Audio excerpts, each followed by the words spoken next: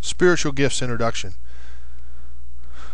From the book Reign Right Now, Lord, from fellowshipofthemartyrs.com. We are three-part beings: body, soul, and spirit. So who benefits most from fat, brainy, spiritually weak Christians? Do we know how to feed the poor in spirit? Do we know how to pour ourselves out spiritually? Is there even such a thing? What can we pour out on them? How do we do it? Are we supposed to? Yep, you're supposed to take the gifts that you were given and invest them into other people. You're supposed to take all the Jesus in your cup and pour it out on others. Just as you would with physical resources, you're supposed to spend your spiritual resources on others. As the charisma of the Holy Spirit was poured out onto us, so we should pour it out on one another. Can I prove it? You betcha.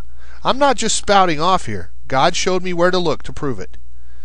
The word used in the Greek to refer to the gifts of the Spirit is charisma. Hence those who believe the gifts are real and for today are called charismatics. It is basically simply the Holy Spirit, but from His presence comes multiple weapon systems. This verse below says that we are to equip each other for this war by sharing the spiritual gifts that we have been given. In fact, it's a command, and it infers that if you don't, you're not a good steward. 1 Peter 4:10, King James Version. As every man hath received the gift, charisma, even so minister it, diakoneo, the same one to another, as good stewards of the manifold, poikilos, grace, charis, of God. The Greek word charisma is Strong's number 5486, and is translated 17 times as gift or free gift, and defined as follows. 1. A favor which one receives without any merit of his own. Number 2. The gift of divine grace. Number 3. The gift of faith, knowledge, holiness, virtue.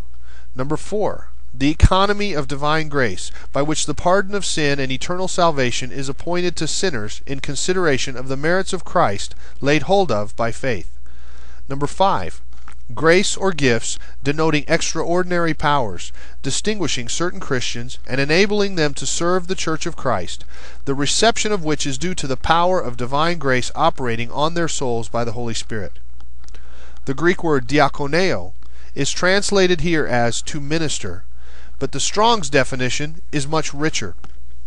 1. To be a servant, attendant, domestic, to serve, wait upon, to minister to one, rendering ministering offices to be served, ministered unto, to wait at a table and offer food and drink to the guests, of women preparing food, to minister, i.e., supply food and necessities of life, to relieve one's necessities, to provide, take care of, distribute the things necessary to sustain life, to take care of the poor and the sick, who administer the office of a deacon, in Christian churches to serve as deacons, to minister, to attend to anything that may serve another's interests, to minister a thing to one, to serve one, or by supplying anything.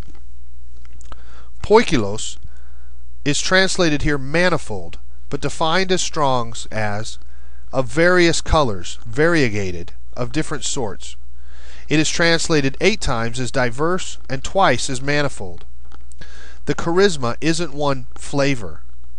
The Holy Spirit is a rainbow, and when He is in us, He can manifest in a whole bunch of different ways. As with a prism, the amount of light that can come through is simply a matter of how transparent it is. The more transparent we are, the more of the Holy Spirit can be seen and used through us in all the different colors. If God has given us a particular color and somebody else needs it, we should share. The Greek word charis is translated grace in this passage. Grace, that which affords joy, pleasure, delight, sweetness, charm, loveliness, grace of speech. Number 2, goodwill, loving kindness, favor, of the merciful kindness by which God, exerting His holy influence upon souls, turns them to Christ, keeps, strengthens, increases them in Christian faith, knowledge, affection, and kindles them to the exercise of the Christian virtues. Number 3, what is due to grace, the spiritual condition of one governed by the power of divine grace, the token or proof of grace, benefit, a gift of grace, benefit, bounty. Number 4, thanks, for benefits, services, favors, recompense, reward. Okay, I'm sure you're already thinking that I'm interpreting that verse incorrectly. You probably looked up the NIV version of that verse, and it says, 1 Peter 4:10, each one should use whatever gift he has received to serve others, faithfully administering God's grace in its various forms. Yeah, it does sound like you're just supposed to use your gift wisely to serve others, not pour it out on people. But try Young's literal translation. 1 Peter 4:10, each according as he has received a gift, to one another ministering it, as good stewards of the manifold grace of God. How about Darby? 1 Peter 4:10, each according as he has received a gift, charisma, ministering it to one another, as good stewards of the various grace of God. Wow, I love this one. This is the Wycliffe New Testament. 1 Peter 4:10, each man as he hath received grace, ministering it into each other, ministering each to other, as good dispensers of the manifold grace of God. Ministering it, don't they mean ministering with it? Using it effectively? Well, that too. But I'm just pretty sure this verse means that you should steward the gift that was given to you by giving it into other people, as the Lord directs. We are all to be good dispensers of the manifold, multifaceted, variegated charis of God. Are you doing that? Let's look at the King James again.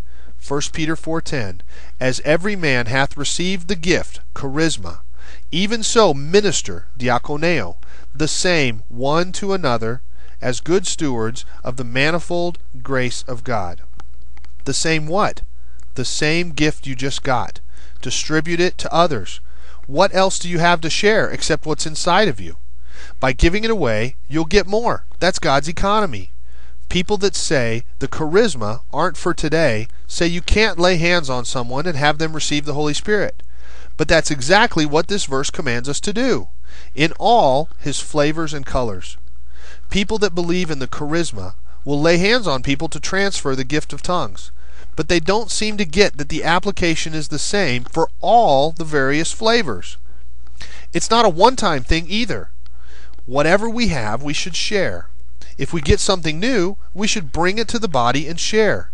That's how everybody gets fully equipped. We are to pour our gifts out onto each other. We are to share all that we have with those in need. We are to empty our cup onto those around us. Anyone that hoards that which God has given and buries it in the ground will be punished severely and cast into the darkness, where there will be weeping and gnashing of teeth. Read the parable of the talents, Matthew 24:14-30. How can it not apply? You have physical, emotional, and spiritual assets. You should be sharing all of them. Still not buying it? That you can pass out gifts of the Spirit? Well, you can't exactly. God's not going to let you give something to somebody that's not ready for it, or he doesn't want to have it. And it's not about you anyway.